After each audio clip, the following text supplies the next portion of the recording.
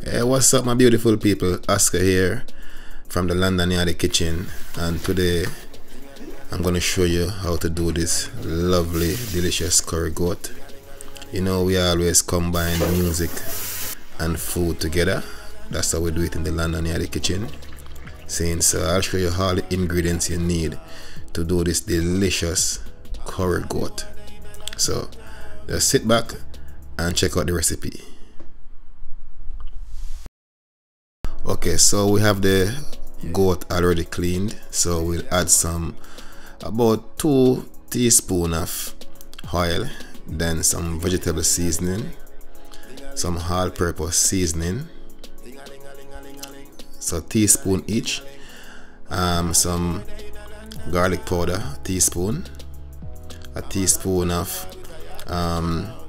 paprika, a teaspoon of jerk seasoning that carry a nice flavor, and a teaspoon mushroom seasoning, and then we'll add a teaspoon of bell pepper curry. So you just rub all the seasoning together with get it nice and spread right across, and you should finish with something like that, looking lovely. And you know, we have to add some pimento beans. So what we'll do is we'll add some finely chopped garlic and ginger. So we'll fry this together with the oil to give you that nice flavor.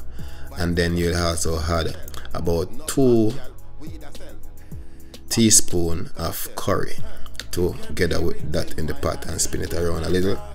You fry them up together, and then you will add the curry goat or the seasoned goat. You don't need to stir it around now.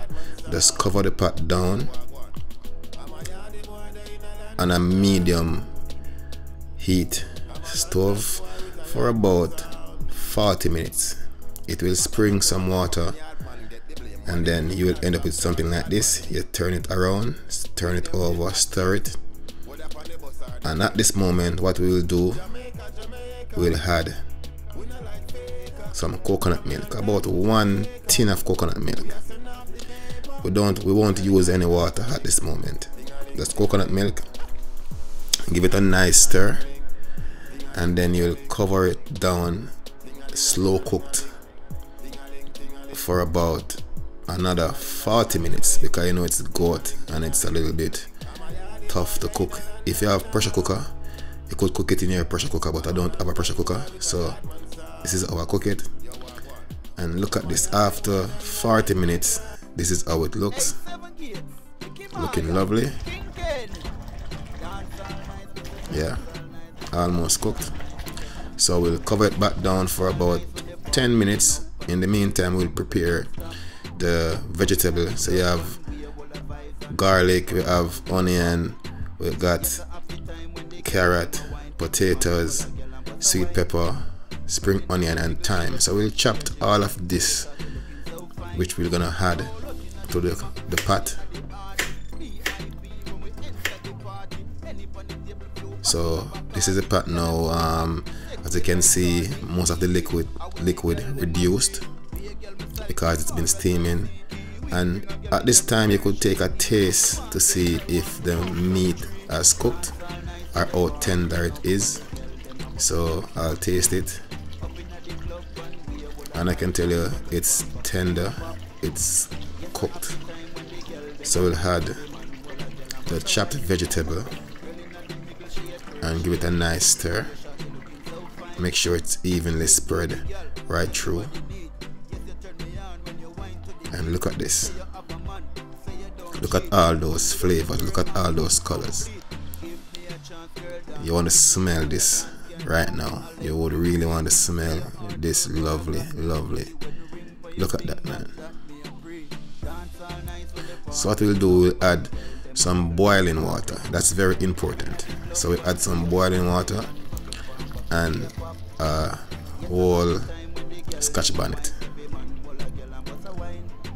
And what we'll do to enhance all these flavors, try this: 1 corkscrew 1 cork full of Wray & Nephew rum, white rum. Try this and you will get flavors popping. This is an old trick from my granddad, who, blessing me, is passed on. Trust me, you do this and you get a proper flavor. So after about half an hour simmering, you will end up with something like this. Look at how thick the gravy is. Look at how colorful it is, and I can tell you it tastes beautiful.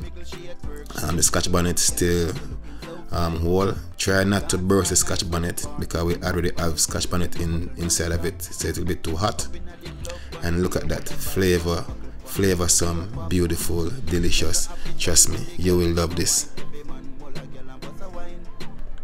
So I hope you enjoy this, and if you haven't subscribed to my channel, please do so. It will be much appreciated.